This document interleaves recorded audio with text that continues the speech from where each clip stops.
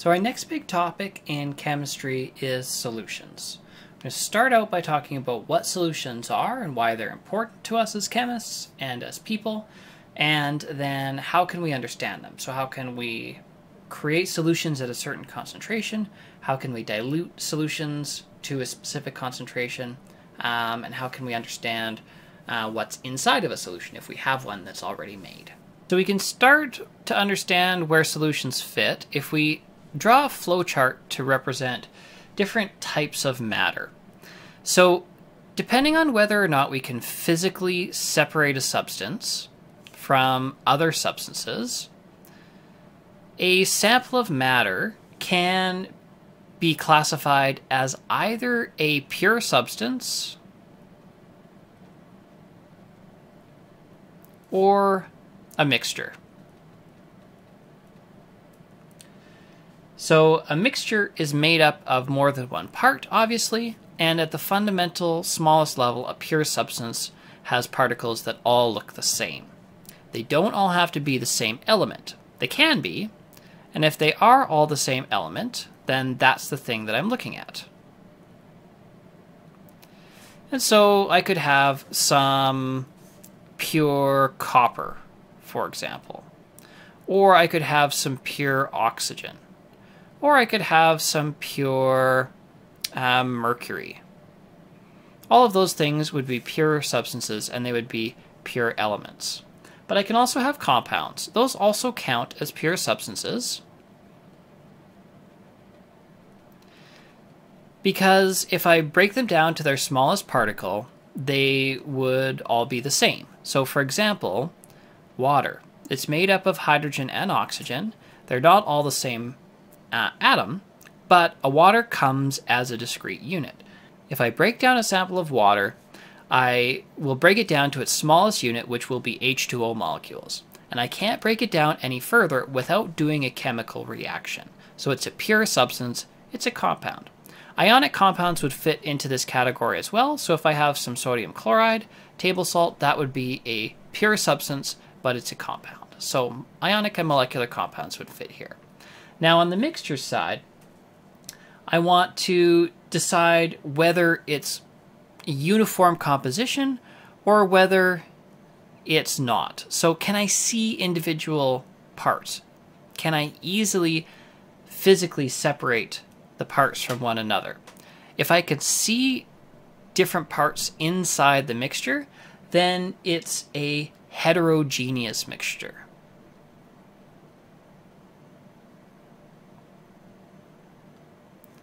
And you'll recognize the prefix here, hetero, right? If I'm a heterosexual, my sexual preference is for the other. So this contains other parts, different parts. So examples of heterogeneous mixtures would be things like gravel. It's got different particles of different sizes. I can easily physically separate them from one another. If I had some OJ, orange juice, with pulp, that would count as a heterogeneous mixture as well. If my mixture is not heterogeneous, then it is homogeneous.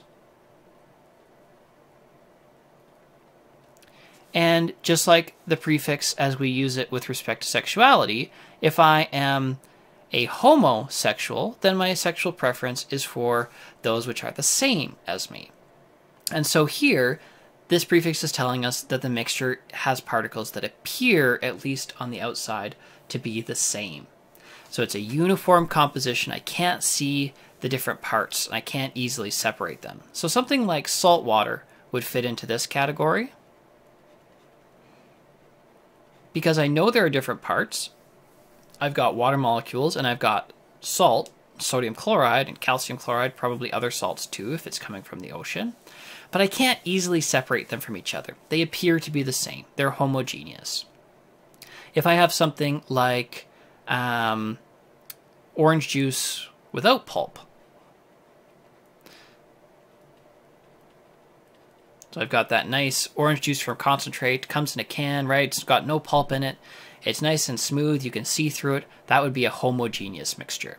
So the ones that we are going to care about in this section here are the homogeneous mixtures, because these guys are otherwise known as solutions. And these are what we're going to learn about in this section here. So the mixtures which have multiple parts, but they appear to all be one. So solutions are homogeneous mixtures. They're made up of two parts. One of them is the solute, the other one is the solvent. And we can remember these because the solute is dissolved in the solvent. So if I have an example of some sugar water, the substance which is greater in the larger amount, the thing that does the dissolving, is the water. So that's the solvent. And the sugar is dissolved in the water, so that's the solute. And water is a very popular solvent because it's a good solvent. We sometimes call it the universal solvent. And we use it to dissolve things all the time. So things which are dissolved in water are called aqueous, where water is the solvent. And to say aqueous means in water. So instead of saying sugar water, I could say aqueous sugar. And I would know that that means that it's sugar dissolved in water. But water is not the only solvent that can be. We can have nonpolar solvents too, which you'll remember are useful for dissolving nonpolar solutes. So I can, if I wanted to get out an oil stain, I can use a nonpolar solvent like gasoline. I can dissolve the oil in the gasoline. If an old mechanic's trick would be if you have really oily or greasy parts, you can stick them in a container of gasoline and it will do a good job of stripping away the oils because they dissolve well. So the gasoline here is the solvent and the oil is the solute. Both of these examples had two liquids though. They don't have to be liquids. So in the air is a solution, even though they're all gases, right? They're evenly mixed. I can't easily separate them from each other. The main component of air is nitrogen. And the second most major component is oxygen. And so you can think of air as a solution of oxygen dissolved in nitrogen. It's about 20% oxygen dissolved in about 78% nitrogen. And there are some other components in there too. So which one of them is the solvent? Well, it's the nitrogen. And then the oxygen is the solute. And they don't have to be gases either. You can have a solution which contains two solids if they're evenly mixed.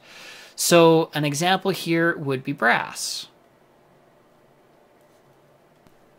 Brass is a solution made of different metals. They're mixed together when they're liquid, and then they're allowed to solidify. It's made mostly of copper. And there are minor components here, which would be other metals like zinc, or like tin, or sometimes lead. Might be components of the brass. And so then these would be considered the zinc, tin, or lead. Those would be considered solutes. And the copper would be solvent. Solutions can either be electrolytes, which are able to conduct electricity, and they can do that because they contain ions. We'll talk a bit more about that in our next lesson. Or they can be non-electrolytes, which don't conduct electricity, and they don't contain ions. And so in general, non-electrolytes will be molecular solutions,